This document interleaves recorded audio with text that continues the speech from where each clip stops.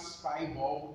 Now the first thing you need to do during the installation is to connect or fix the bulb to a lamp holder. Now when doing that, make sure the lamp holder is off, then switch on the bulb, fix the bulb to the lamp holder, then you can switch it on. Once you do that, you see a red light blinking. You can see my bulb is connected already.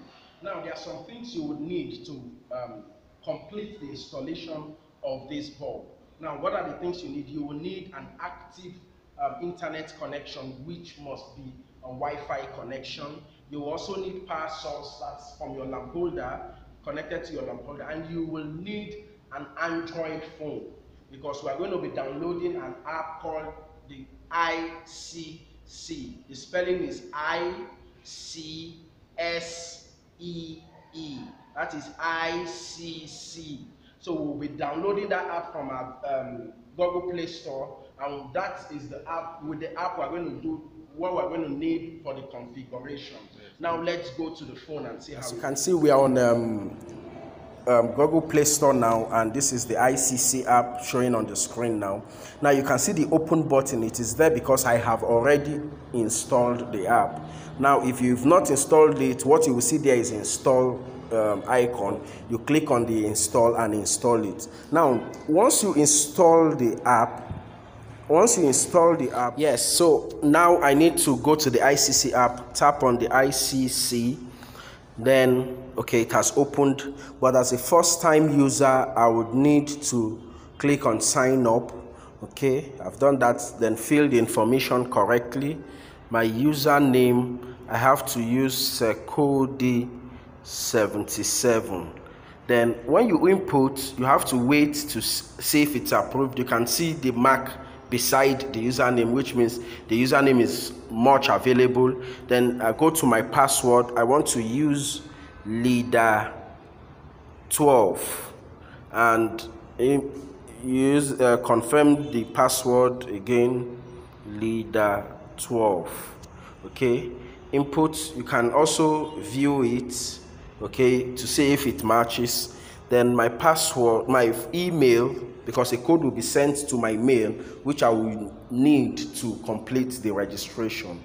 Okay, click on get code, and then you see code has been sent to my email, so I have to go to my mail to get the code which has been sent. Okay, you can see the code. That's code at xm020.net. Okay, click on the most current one, and that is 6884. So I have to complete the sign up with that 6884, and then click on sign up.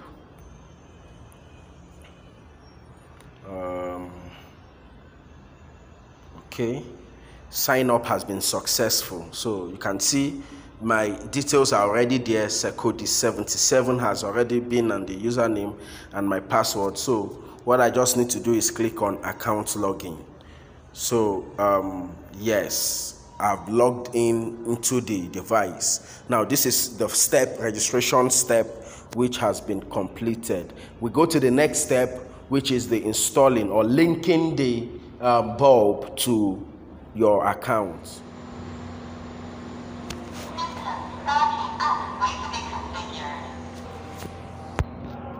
Okay, at this point, after we've logged into our account, we have to add a device. So click the plus sign on top. Then you can see the add device. Set up my device to Wi-Fi. So that's the next thing to do. So you click on it, then set up my device to Wi-Fi.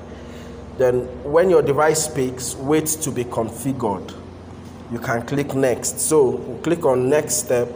Now you can see, like I said earlier, you would please input wireless router password. Click OK. You will need a Wi-Fi for you to install the bulb. So you can see my Wi-Fi name and password is already there. So all I need to do is confirm. So okay, that has been done. Then network is connecting. Please wait a moment. Okay, so we are trying to connect the bulb. The bulb is also going to speak back during this process. At this point, you have to be patient for the connection to take place.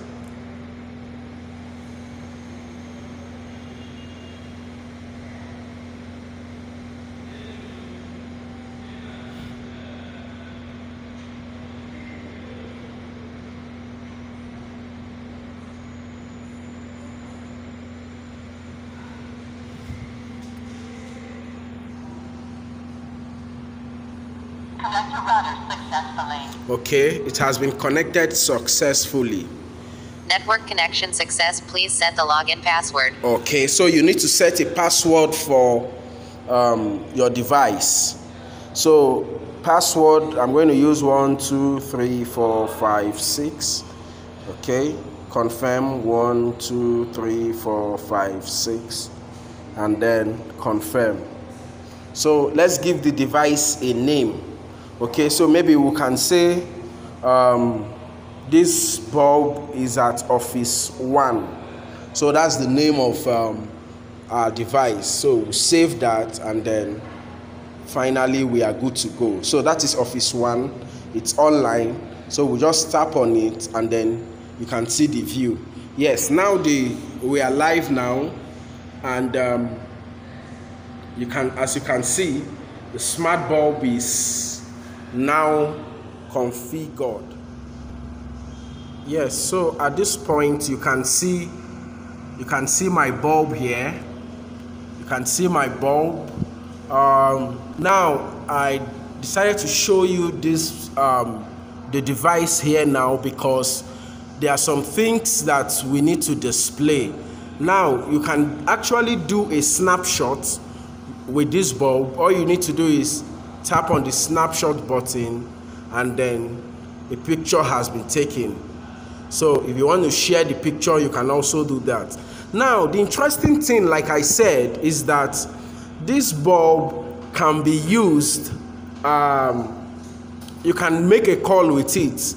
Now the way it works, my colleague will be joining me in demonstrating that.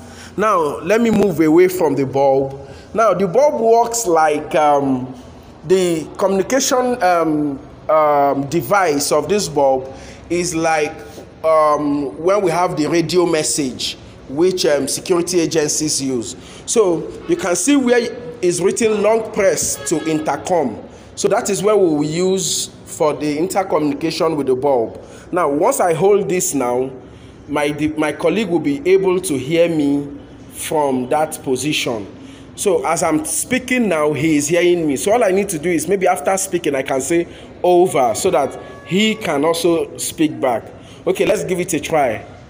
Hello, Mike, are you over there? Over?